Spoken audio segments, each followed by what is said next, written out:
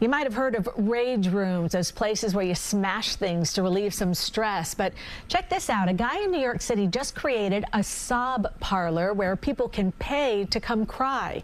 CBS 2's Jared Hill has the story of one man who says it's a tool that's been healing him through a rough patch, plus how experts are reacting.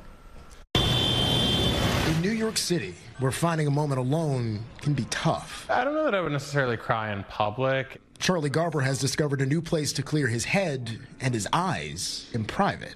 It's called Sob Parlour. It really allows you to, in private, really dwell on thoughts and feelings that a workplace, a home, a spouse, kids may not afford all that much time to do in regular life. You cry, you let it all out. The idea came pouring out of Anthony Vigliotti a few months ago after a mini breakdown of his own. I found tremendous benefit in crying, and I wondered, what if people did it as more of a practice versus a reaction? For 30 minutes at a time, clients sit with music, written prompts, and comfy furniture, all meant to help bring on the waterworks. Researchers have found that a good cry can actually produce chemicals to help make us feel better.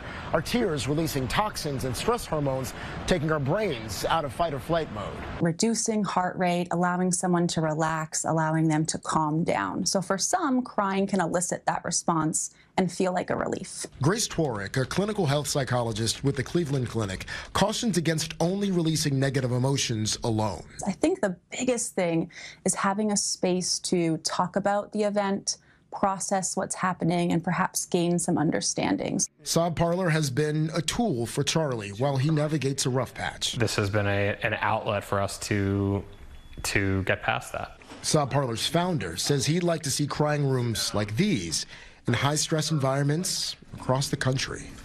Jared Hill, CBS News, New York. While mental health professionals say that crying can be a normal part of coping with adversity, people should consider professional help if their crying is impacting multiple areas of everyday life.